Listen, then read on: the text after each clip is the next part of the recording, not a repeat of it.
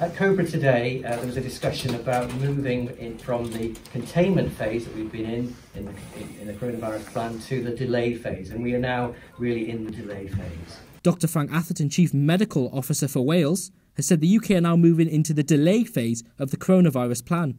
Dr Atherton also spoke about how to best safeguard yourself against the disease. The best way for people to keep themselves safe and healthy is the current advice around hand washing, around making sure that they, when they touch surfaces, when they touch their face, before eating, that people wash their hands regularly and thoroughly. That's the best personal protection. The World Health Organization has officially declared coronavirus a pandemic, with global cases topping 130,000. People are being advised not to visit relatives staying in Wales's care and nursing homes during the coronavirus outbreak. Mario Kraft, chairman of Care Forum for Wales, described care homes as safe havens for elderly and vulnerable people. World leaders have been taking countermeasures to contain the spread, with Ireland Prime Minister Leo Varadkar announcing all schools, colleges and other public facilities are to close until the 29th of March.